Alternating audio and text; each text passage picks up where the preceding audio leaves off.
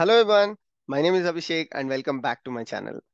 In today's video, I'm going to share you some good news that DevOps market is back to normal. But this news is only for people in India. Yes, for now, the market is back to normal only in India.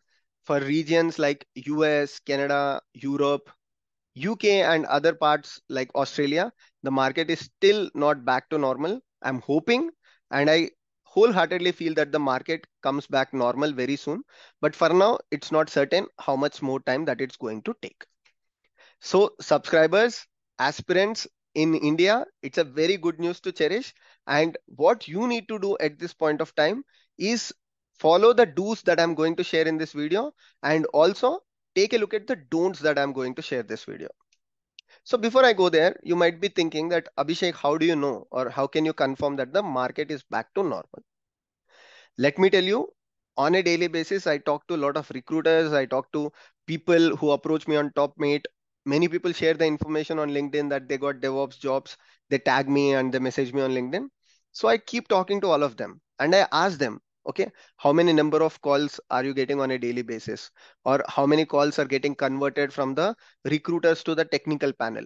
What exactly are the steps that they are following to get these job opportunities? So by collecting all this information, I can confirm that market is back to normal. And another good news is it's going to be at its peak the next coming days. That means it's even more, it's going to improve even further in the next coming days for DevOps and cloud aspirants. So during this time, make the fullest of it because in the last couple of months or in last 6 months we have seen how uncertain market is.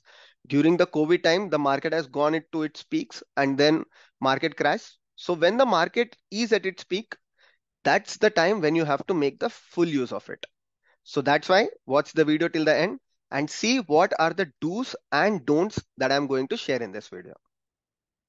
First of all, let me share the do's that you have to do at this point of time. There are three things that I'm going to suggest you.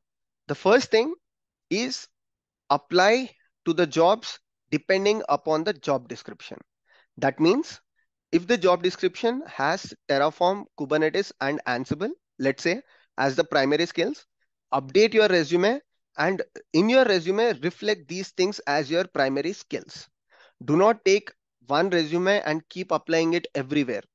So it's like you're blindly closing your eyes and hitting everywhere. It does not take you anywhere. So simply go to the job, look at the job description, see what are they expecting, and send that resume, update your resume in that way, and send it to the recruiters. Then you will definitely get a call back from the recruiter. And depending upon how you convey the recruiter, your experience, the tools that you have worked on, there is a very good chance that these calls will be converted to the technical panel as well. The technical rounds as well. And the second important thing is that during this time, you have to allocate a particular amount of time only for the theory and practical learnings. That means to say, you can say that, okay, today I'm going to learn the theory part for a couple of hours, and next day I'll be doing the practical.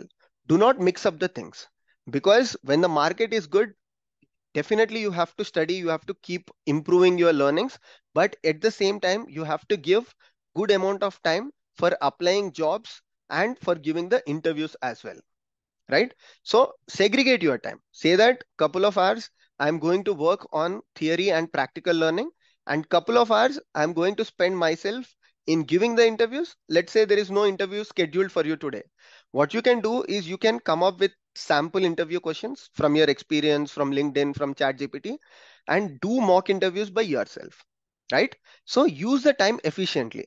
Let's say you have 4 hours of your time after your work, or you just have 4 hours on a daily basis for this DevOps learnings.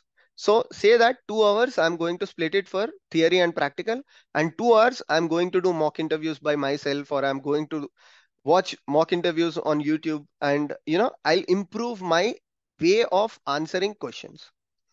It is very important to structure your answers and present yourself. Let's say I'm expert in Kubernetes, but if I don't know how to present the answers, then the other person will not receive my answers in a proper way, right? He will not understand. He cannot go into my mind and understand what I know. he will only understand by the way I communicate. So that's why split your time into two parts. If you have 3 hours, take 1.5 hour for your theory. Next day you can spend that 1.5 hour in practical, but 1.5 hour definitely give it for your interview preparation.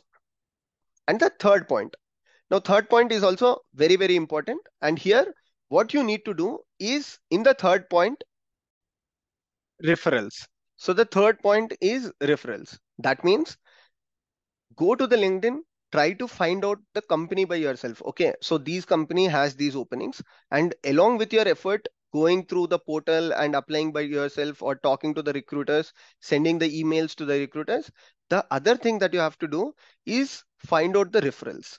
In LinkedIn these days, everybody put their company profile. So even in your profile or in your friends of friends profiles, you will find some people who are working in that companies.